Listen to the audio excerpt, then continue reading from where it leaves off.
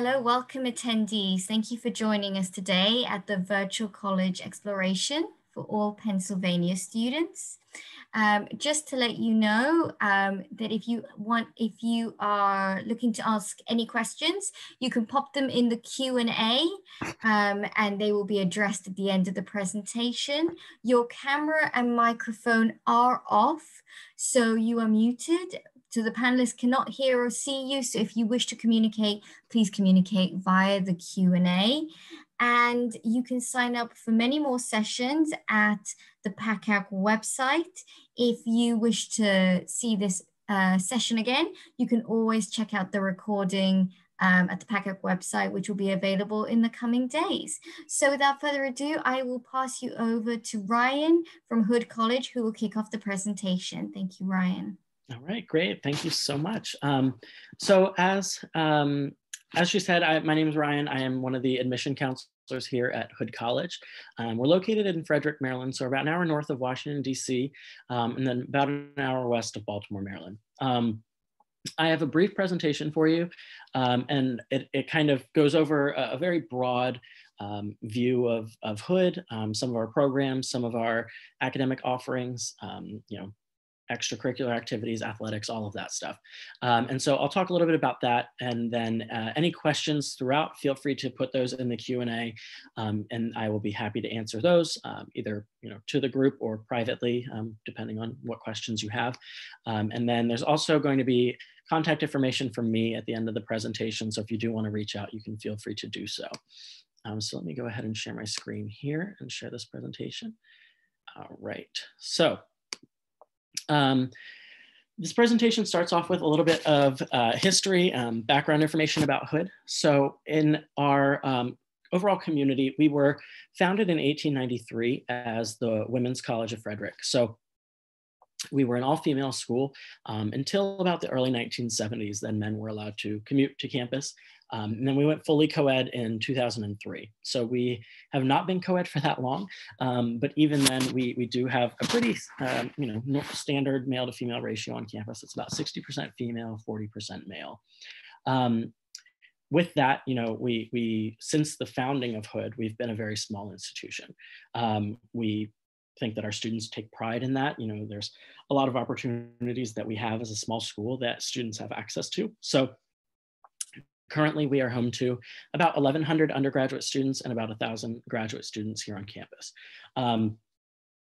Students come from all across the country, all across the world, so we have a very diverse student population, even just being the small size that we are. So it's a very kind of melting pot community here on campus.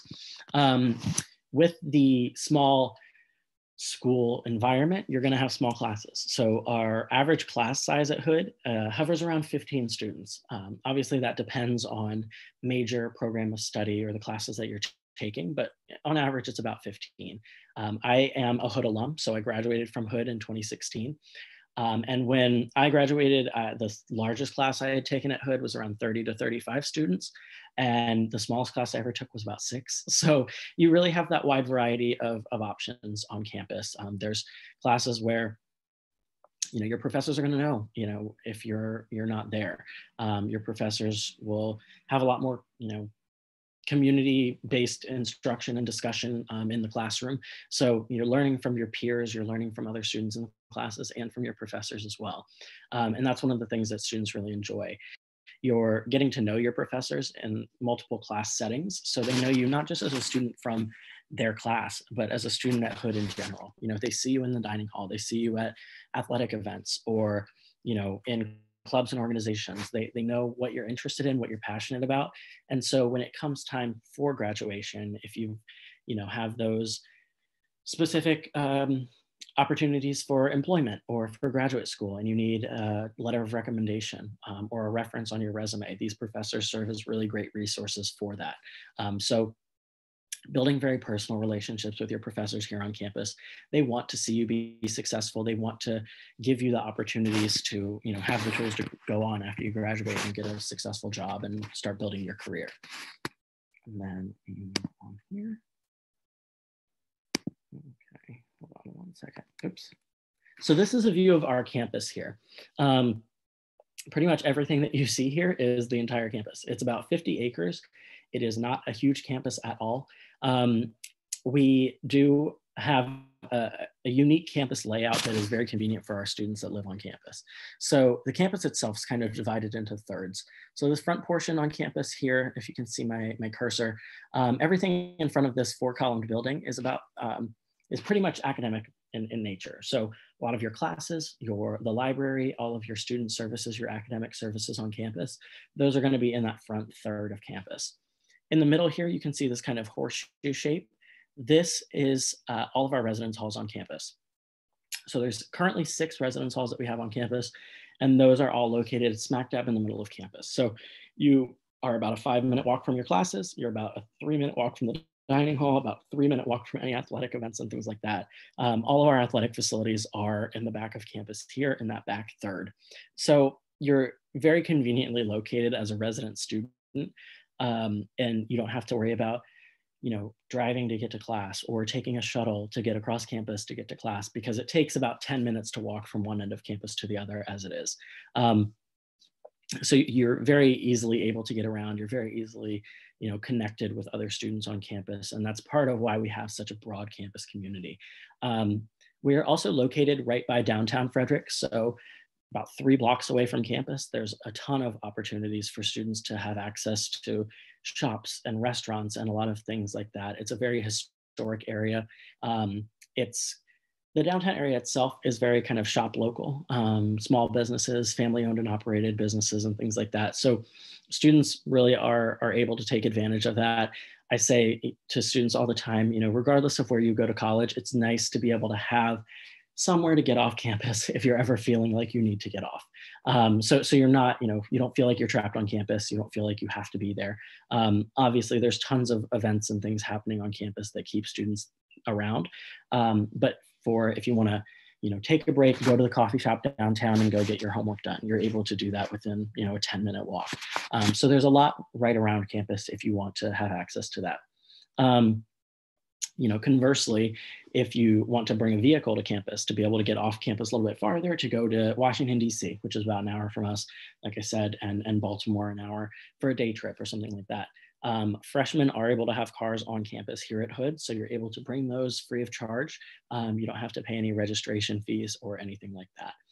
So that's something that's very convenient for our students on campus that do live not too far away. So if you need to go home over a long weekend or anything like that, you're able to bring your vehicle to campus to have access to that. So that is something that is convenient for our students. So here is a listing of all of our majors, all of our programs of study, things like that on campus. We have over 30 majors that students can participate in. So as a student here at Hood, some of our more popular majors I will highlight, and then I'll also talk a little bit about some of our programs that we just added recently. So if you have questions about specific programs or anything like that, you can feel free to put those in the Q&A and I'd be happy to answer those. But our largest programs on campus, biology is very popular with students. Business administration is one of our larger majors on campus. The education department as a whole is pretty broad. So we have several levels of our education program. We have elementary education and special education. Those are combined into one major. We have early childhood education, and then we also have secondary education. So depending on what area of education you want to teach in, that'll depend on what major you end up falling into. But that program as a whole is pretty popular with students. We have a nursing program, and that is something that is highly competitive here on campus. So a lot of students are interested in our nursing program. And then the last large major on campus is psychology. Very popular with students. Obviously, it fits very well with a lot of other majors. So we have a lot of students that will do double majors or a major and a minor here on campus, just based on things that they're interested in, things that they're passionate about and want to pursue. So our students have the opportunity to kind of mix and match majors to get where they want to go, depending on what that looks like. So psychology fits really well with a lot of different majors here on campus. In terms of some of the newer programs that we're offering, we just introduced this past year an art therapy major. So for students that are interested in art therapy, we do have a program for that.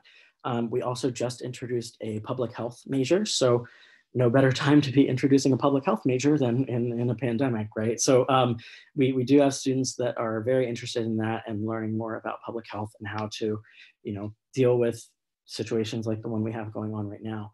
And then we also just introduced a sustainability studies major, which is a tongue twister and a half, but it is a new major here on campus for students that might be interested in environmental science and policy, or conservationism and things like that. It's a really great program for students that are looking for different laws and policies that we can enact in order to be more sustainable as a society. So that's what we introduced recently.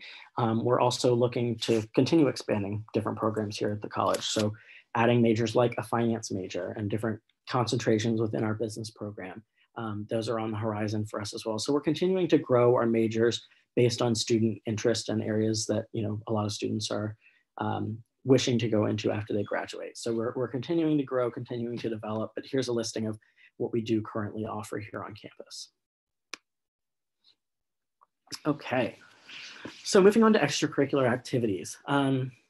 It is very easy to get involved here at Hood.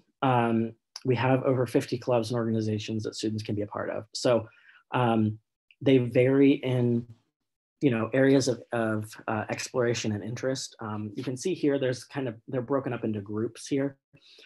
So a lot of students are very interested in community service here at Hood. It's one of the things that I think we pride ourselves on as a campus community, giving back to the Frederick area. We have a great relationship with Frederick, and we do a lot in partnership with them, and they give a lot to our campus. So we give a lot back through community service and things like that. We get a lot of very well-rounded students that are successful in the classroom, but are also very involved in their high schools. And so they want to continue being involved at the college level. So we have a lot of students that will continue to start organizations on campus and doing things that they were interested in high school. Continuing that through college is something that's important to them, and we're happy to accommodate those students. So because of that, we have over 50 clubs and organizations, and that number continues to grow every year. If you want to be involved in our community service organizations or some of our diversity organizations, those are very popular here on campus. As I mentioned, we have a very diverse student body. So that's something that is really reflected through those organizations that we have on campus. Student government, that's something that's popular with students. If the media and publication, so being involved in our broadcast studio or having a radio station or doing our newspaper or being a part of our literary magazine, you can do all of that. If you want to be in our student musical theater or our improv troupe or different ensembles or choirs on campus, you can do those as well. Special interest really varies based on the student. There's clubs that were started in the past couple of years. We started a ping pong club, knitting club, and a club that does modeling and etiquette. So they hold fashion shows and things like that for students as well. So there's a really wide variety of organizations that students can get involved in. And as I mentioned, if there is something that you currently do in high school that you want to continue doing in college, or something that you find that you're passionate about that you want to pursue in college and we don't offer it currently, it is very easy to start those organizations here on campus. All you need is pretty much signatures from students that say that they're interested, and then you are pretty much set. You have an advisor, and the student government will approve your organization right then and there. As I mentioned, every year the number of organizations that we offer on campus continues to grow and develop, and I think that's something that contributes to the campus culture. We want students to be comfortable on campus. We want them to be involved and be active in the campus community. And so a lot of times students will take those opportunities to get involved. I always say at a school like Hood, where we are a small institution, it's that you have the same opportunities that you do at any other institution, whether it's large or small. But at a school like Hood, you're more of a big fish in a small pond. As I mentioned, I went to Hood. I graduated from Hood in 2016. And when I was a student in high school, I was very shy, very quiet, not super involved in a lot of clubs on campus in my high school. But then when I got to college, it really kind of helped me get out of my shell. Obviously now I do this for a living, so I talk to people all the time. And you're able to get involved in things like student government, giving tours of campus, different ensembles on campus, or different musical productions, or, things that might be much more competitive at a larger institution. You're able to do that at Hood with far fewer other people competing for the same spot. So a lot of students are able to take advantage of those opportunities and make your 4 years at Hood what you want them to look like. So I think that that's something that's really important for our students on campus is, being able to be involved and have those experiences that you would at a huge institution, but being able to do that on a smaller scale. And that extends into the academic realm as well. Students are able to work alongside professors over the summer doing research, or writing a paper, or doing some kind of journal work, and getting published by the time they graduate. We have a number of students that are published authors in journals because of studies that they've done alongside professors by the time they graduate. So they haven't even graduated college and they're published authors. Obviously, that carries a ton of weight on your resume, regardless of what you're interested in majoring in. But it also gives students really great work experience with professionals in the field. Our students have those opportunities. They're able to get really close with the faculty members that they're working with, and going off to conferences across the country and presenting their research and presenting what they've done alongside the professor. That's a really great experience for our students as well. So that ease of access really extends past clubs and organizations on campus. It goes to research opportunities and job opportunities and different internships all across campus as well. So when this slide says it's easy to get involved at Hood, it's definitely easy to get involved at Hood. The bottom portion of the slide here mentions events on campus. So there are tons of events put on, whether it's by our campus activities board or by different clubs and organizations on campus. Every event, it averages out to 500 events a year, which, it's around 2.5 events every single day on campus. So because of that, it's very hard to be bored here on campus. There's always something going on. There's always something to be doing, whether it's an athletic event or an outdoor festival on our quad, or an organization's hosting an event on campus, a carnival or something like that. There's tons of opportunities to get active and get acclimated with the Hood community. So there's things like Blazer Bingo, where students can win TVs and Nintendo Switches and iPads and all these, really great prizes just by showing up and playing bingo for a night. The photo that's shown here, students are at May Madness, which is our outdoor festival that takes place right before finals week. So it's kind of a last hurrah. It's your opportunity to kind of unwind and relax before taking your finals. And there's an outdoor festival with live music and free giveaways and free food, which no one's going to say no to free food. And it kicks off with a crab feast in the dining hall. Maryland is known for their crabs, so obviously we have to have a crab feast for our students. So we do that at the beginning of May Madness, and then the outdoor festival takes place. There's magicians or comedians or a hypnotist will come to campus, and so it's a really good time. And then that weekend ends with our late night strawberry breakfast. So that's right before finals week starts. The dining hall opens up at 10 o'clock at night.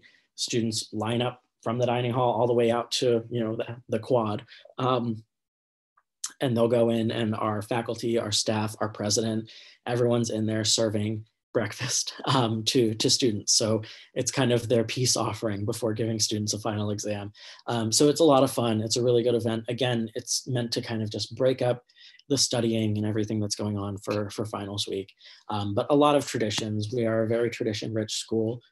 As I said, we were founded in 1893, so we're over 125 years old at this point. So we've been around for a while. We have a lot of traditions, especially from back when we were a women's college, that have continued on throughout Hood's existence. So we take pride in a lot of those traditions, and it's something that a lot of students and faculty and staff do really love about the college. It brings the community closer together. It brings you closer to alumni as well. So it's a really good opportunity for students to get that connection on campus. Okay, so athletics. We have a listing of all of our athletic programs here that we have on campus. So the ones listed are all varsity sports, and then club sports are listed over there as well. We do have an intramural sports program, and it cycles through. So it cycles through a rotation of different things based on student interest. So it might be 3v3 basketball, or flag football, or volleyball, soccer, different things like that. They'll cycle through all of those. I know they did spike ball as well. So, just any kind of game based on student interest. If you're more interested in kind of staying active and socializing in that aspect of athletics, you can do that through intramural sports on campus. We are Division III, so we do not have any kind of athletic scholarships available for students on campus. But that being said, we're in the Middle Atlantic Conference. So a lot of the schools in our conference are also in the state of Pennsylvania. Almost all of them are. So a lot of schools in the Philadelphia area and that region. So nothing is too far away. If you are interested in athletics and worried about, missing a lot of class because of travel and things like that, that's not going to be the case at the Division III level. It's a really good opportunity for students to balance their academics with their athletics. So a lot of our student athletes are very successful on campus because they are placing their academics first. And the coaches get that. You're still going to be a part of a competitive team, a very competitive conference. But at the same time, everyone's under the same impression that you're going to be putting your academics first and making sure that you're on top of your classes before being involved with athletics. If you do have any athletics related questions or want to get in contact with any coaches, hoodathletics.com has a lot of the contact information for coaches. You can also fill out a prospect questionnaire if you're interested in athletics. It'll ask for a number of things, information about you and your sport. And if you have any footage to send to coaches, you're able to do that through the website, and then coaches can get into contact with you that way if you want to be recruited for any of these programs on campus. Our esports program, which is a club team currently, is actually being elevated to the varsity level this year. So that's very exciting for esports. So if you're interested in gaming or anything like that, then you can get involved with that program as well. All right, so looking at the application process, students are able to apply to Hood anytime after August 1st of their senior year in high school. So any seniors, you can apply now. Juniors, if you are involved in this college search process now and want to get a head start, you can apply before your classes even start your senior year. Hood.edu/apply has all the information on the application process and how to fill that out. We do not have any application fee associated with applying to Hood. So it's free to apply. You can do so through our website or through the common application if you're filling that out. So it's very easy to apply as well. And then we operate on a rolling admission timeline. So there's no hard set dates or anything that we need things by. It's a very simple process. You just submit your application, and then all we need in addition to that is a transcript from your high school. So once you've submitted those two things, it takes about 2 to 3 weeks to get a decision back in the mail from us. So it's a quick turnaround. You'll have all scholarship information, all additional information that you might need regarding the admission process in your acceptance letter. So for that, we're getting everything out to you as soon as it's ready, so you don't have to wait for it. We know senior year, there's tons of things you're worried about, tons of things you're working on and juggling at the same time. And we don't want applying to college to be a huge hurdle for you. So we do not require any letters of recommendation from anybody. Obviously, we'll be more than happy to read those if you want to send them in from a teacher, guidance counselor, coach, boss, anyone that's significant to you. You're able to send a letter of recommendation into us. Additionally, I know a lot of schools are going test optional for this year. We have actually been test optional for the past 5 years. So we do not require SAT or ACT scores for admission to college or scholarships or anything along those lines. Again, if you want to send them in, by all means, you can do so, but you're not going to be penalized for not sending them in. We think that a transcript, which shows 3 years of an academic record, is a better reflection of your academic ability and trends and grades and everything like that than a test that you're sitting and taking for 3 hours on a Sunday. So we're able to see a lot more through your transcript. And then the last thing is to keep in touch with your admission counselor. So I work with all students coming from the state of Pennsylvania.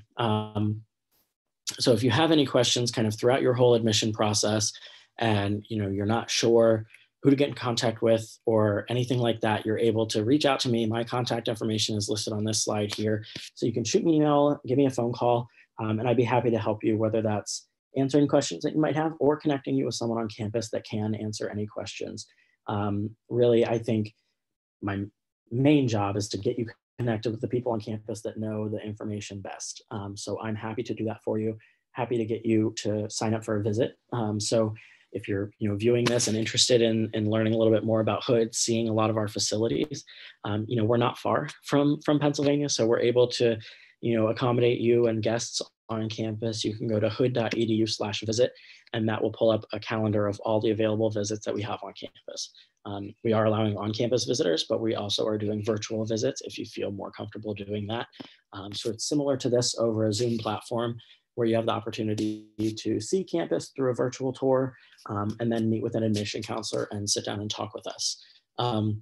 We really like to get to know the students that are interested in Hood and looking at schools like Hood, and getting to know more about you. These presentations are great for you to get to know more about Hood. But for us, we want to know what you're interested in, what you're passionate about, what you're looking for in a school, and seeing if Hood would be a good fit for you based on all of that. So that's what we really want to do with these virtual visits and these opportunities for students to get to interact with campus. So definitely take advantage of those. Reach out to me if you have any questions about signing up for that or registering for any visits. But that is pretty much everything that I have for everybody. If anyone has any questions, you can feel free to put those in the Q&A, and I'd be happy to answer those. But if not, and it doesn't look like we have any questions, I will pass it on back to the facilitator, and I will stop sharing my screen as well. But yes, thank you guys so much. I'm, again, happy to get in contact with you. Please let me know if any questions do come up, and feel free to reach out. Thank you so much, Ryan. Thanks for such a great session. And to all of our attendees, thank you for joining us today. When you exit this session, you will be asked to fill out a quick survey, just a quick 4-question survey. So if you could fill that out, that'd be much appreciated. And just again, you can sign up for more sessions via pacac.org/virtual. All recordings will be available in the next couple of days. So thank you so much, Ryan, and thank you all for joining us today. All right, thank you so much.